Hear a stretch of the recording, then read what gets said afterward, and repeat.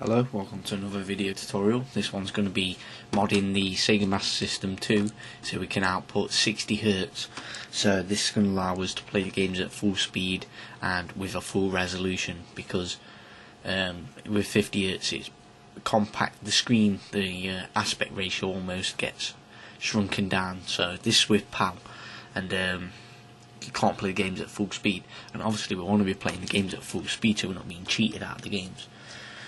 The good thing about this is we won't need to create an RGB lead to use the 60Hz, because you did have to do that with the Mega Drive, but this we can just do this mod and then use 60Hz straight through any of the video outputs.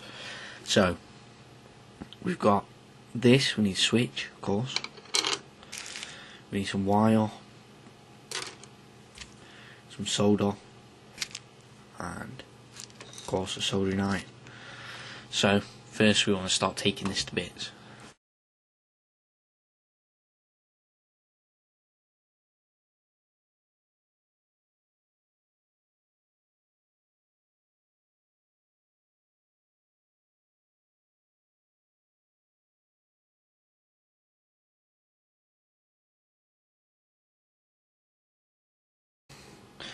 Okay, so once you've got all the screws removed off the bottom, you can lift the top off.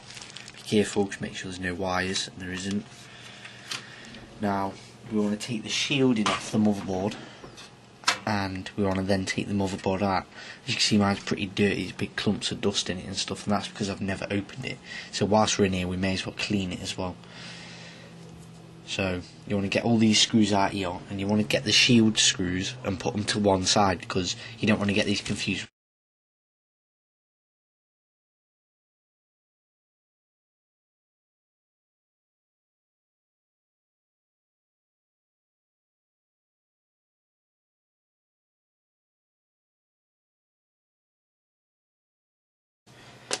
Okay, so once you've got these screws removed, also note that a lot of tutorials and stuff on the internet, autofocus, yeah, a lot of tutorials and stuff when you're modding consoles tell you that you should flick the power switch across and whatever before you open it, just so you can discharge all the current and voltage out of things. But I never do that, to tell you the truth, because yeah, so just be careful that you could do it just to make sure, but whatever.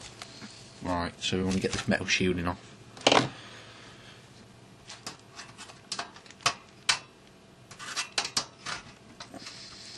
It's very simple to get this displaying 60Hz. Very, very simple actually. Unlike the Mega Drive. Right, as you can see, it's pretty filthy inside there, so I'll probably clean that before I put it back together. Now we want to get this out of here so we've got better access to it. So we want to remove these two screws here on either side of the cartridge connector.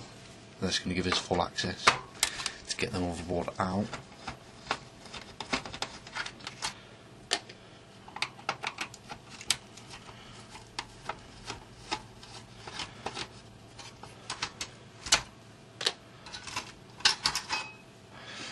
Like that.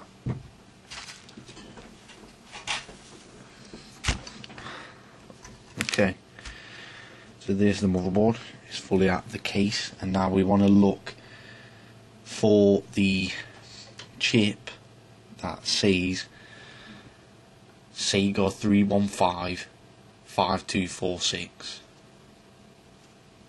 and it is this one right here. You can't see that very well. It's this one right here, just behind the controller ports.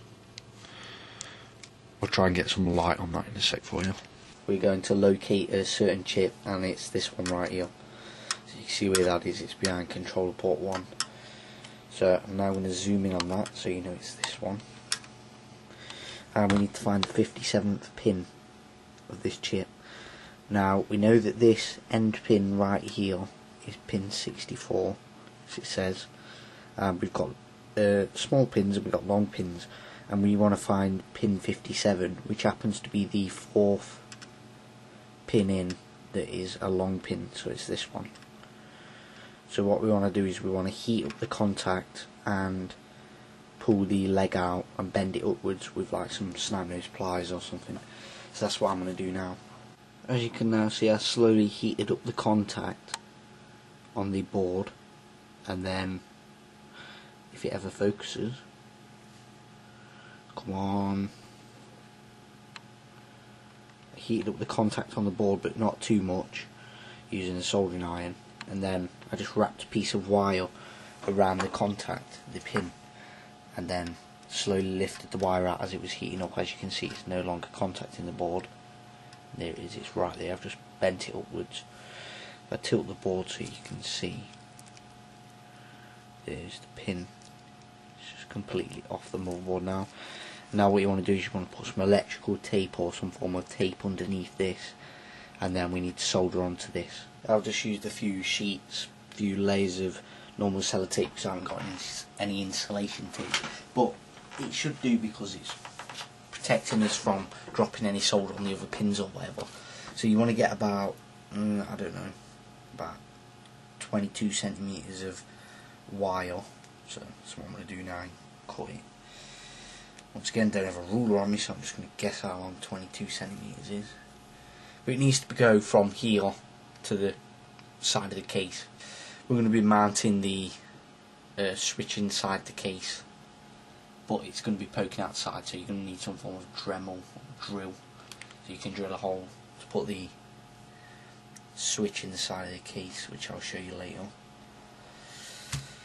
So you want to get some solder, which I can't really do because it's holding my light up. Yeah, I should about do it. I just want to tin your wire, which I'm going to do right now.